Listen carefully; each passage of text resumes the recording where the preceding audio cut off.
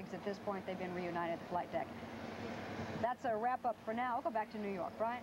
Space, well walked. I don't know, floated. Gene, good morning. Good morning, David. Good to be here. Thank you. We just heard from Mission Control that something failed. What? Well, we had two reports. They had their, what they call their 2 ohms burn. 1 and 2 were good. And what that is a small rockets which put them in a refiner orbit, circularizer orbit. They were both good. They also had a report that one of their CRTs, that's the television tube which displays all their checklist and all their data. It's a modern-day checklist, so to speak.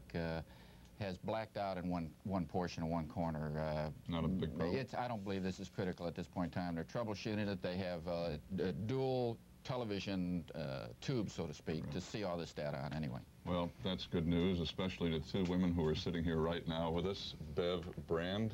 Good morning, Beverly. Good morning, David. Whose husband is the commander of the space shuttle. He's up there 184 miles up now, going around. And Liz Obermeyer, good morning. It's Kit, excuse me, Kit Obermeyer, excuse me. Nice to have you with us. Your husband, of course, the pilot of the space shuttle.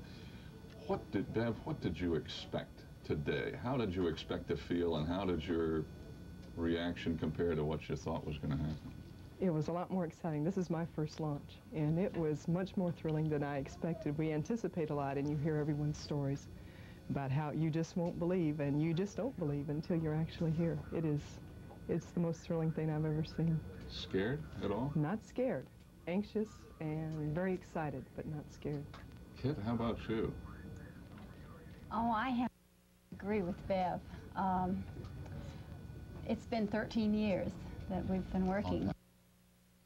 And at the beginning, we were learning, training, and I say we because I really felt like I was a part